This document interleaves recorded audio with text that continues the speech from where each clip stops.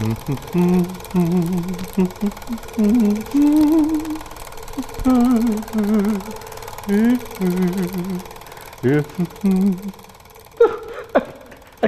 beg your pardon.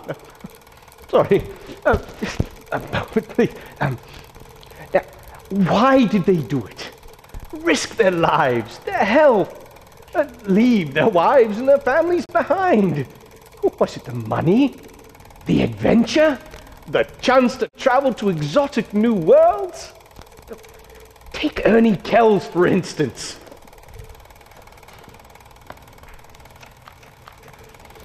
Ernest Kells started his career working on Lambton oil rigs at the age of 17.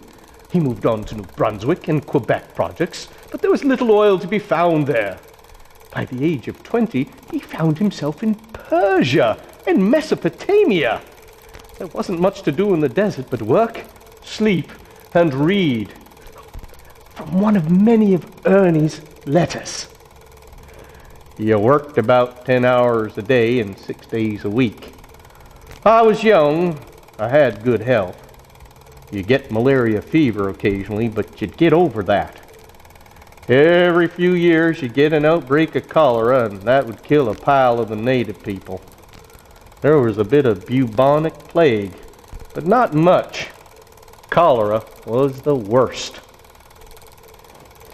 If the disease didn't get you, then there might have been the snipers taking shots at drillers, or a knife slitting your throat in the night. But for those who survived the dangers and illness, there was a small fortune to be made. In the 1920s, Ernie was earning $312 a month, a small fortune in those days. Kells returned to petroleum in 1932, married a school teacher, and bought an oil field of his own.